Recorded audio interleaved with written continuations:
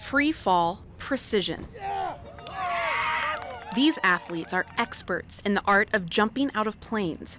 More than 40 military parachuting teams have descended here to the desert of Qatar to compete for the World Championship title.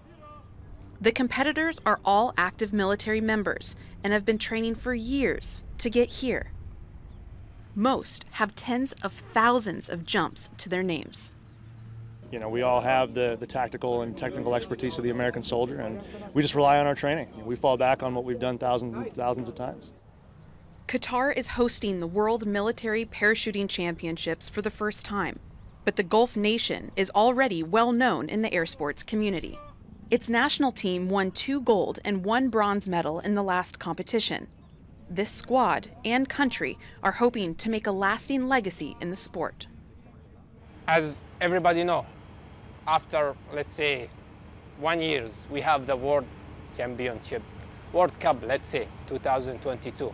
So this one will help the people who don't know Qatar, like the teams never been to Qatar, to have idea what is Qatar, to see the stadium we built. So this one, it's also part to show what Qatar can do. Each country will compete in 3 disciplines: free fall skydive, accuracy landing, and 4-way formation.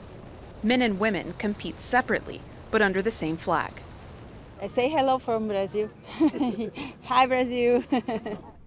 The events are all dependent on weather. We had to take a break while filming to wait for a sandstorm to pass. Team USA waited with us. Round 1 always gets you feeling like you got the jitters until you get round 1 done, and then you're feeling okay for the rest of the time. But everyone's usually pretty nervous for the first round. We were invited to join the teams in their final moments before competition. The results of these jumps will be tallied in the coming days before a winner is announced.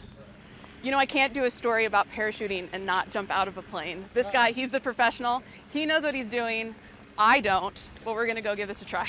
Let's go have some fun. Yeah. We get in the plane with other teams who are about to compete.